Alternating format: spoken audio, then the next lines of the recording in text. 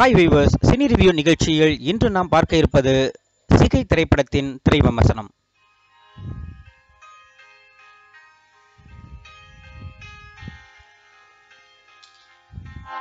Divine studios தயாரிப்பில் ஜெகதீசன் சுப்பு இயக்கத்தில் கதிர், ராஜ் பரத், மீரா நாயர், ரித்விகா, மயில், சாமி, ராஜேஷ், சர்மா, மரோசா, பிர்லா போஸ், வைஷாலினி, முத்துக்குமார், கனி, வெங்கடேஷ் என பலர் நடித்திருக்கும் படம்தான் சிகை திரைப்படம். இந்த படம் சென்னை அண்ணா நகரை மையமாக வைத்து ஒரு நாளில் நடக்கும் மொத்த நிகழ்வை பற்றிய படமாகும்.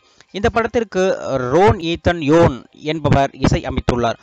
குடும்ப சுமையால் விபச்சாரத்திற்கு செல்லும் ஒரு சராசரி பெண்ணின் வாழ்க்கை கதைதான் இந்த சிகை திரைப்படம்.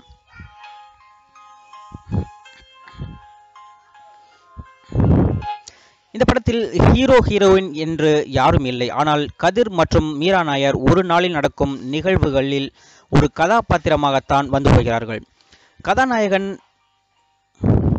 கதாநாயகன் நாயகியாக அல்ல.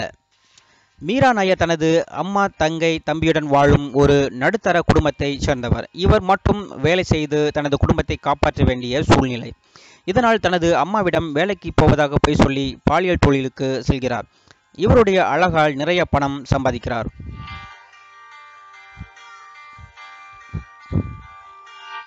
வெளிநாட்டில் படித்துவிட்டு இந்தியா திரும்புகிறார் கதிர். மீரா நாயரின் ஏஜென்ட்டாக ராஜ் பரத் மற்றும் ராஜேஷ் சர்மா வருகின்றனர். ஒரு நாள் மரோசா என்ற பணக்கார இளைஞனுக்கு மீரா நாயரை அனுப்பி வைக்க மீரா நாயர் காணாமல் போய்விடுகிறார். இதனால் ஏஜென்ட்டான ராஜ் பரத் மற்றும் ராஜேஷ் மீரா நாயரை தேடி அழுகின்றனர். காணாமல் போன மீரா நாயர் திரும்பி வந்தாரா இல்லையா, அவருக்கு என்ன ஆனது என்பதுதான் படத்தின் மீதி கதை.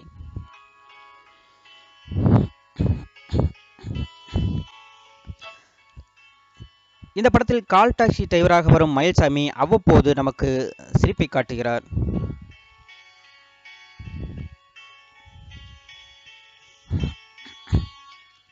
சண்டை காட்சிகள் என்று சொல்லும் அளவுக்கு இதில் பெரிதாக ஒன்றும் இல்லை.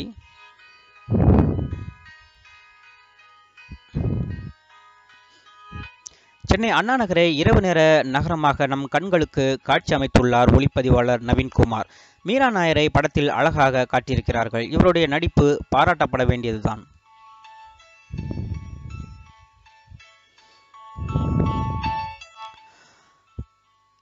ஈத்தன் யோனின் பின்னணி இசை படத்திற்கு பக்கபலமாக உள்ளது. கதைக்கேற்ற இசை.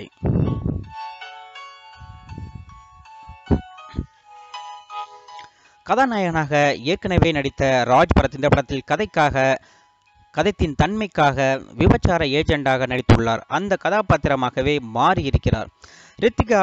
ரித்விகா படத்தில் வந்து போகிறார் என்றுவே சொல்லலாம். கதிருக்கு முக்கிய கதாபாத்திரம் என்று எதுவும் இல்லை. ஆனால் ஒரே ஒரு கொலை செய்கிறார்.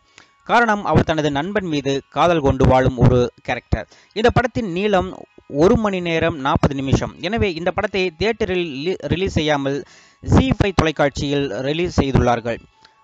பாலியல் தொழிலை மையமாக வைத்து எடுக்கப்பட்ட இந்த படத்தில் எந்தவித அருவருப்பும் இல்லாமல் படத்தை எடுத்த இயக்குனர் ஜெகதீசன் சுப்புவை பாராட்டியாக வேண்டும். இது ஒரு அவேர்னஸ் மூவி என்பது குறிப்பிடத்தக்கது. இந்த படத்திற்கு நாம் கொடுக்கும் மதிப்பெண்கள் இதோ உங்களுக்காக.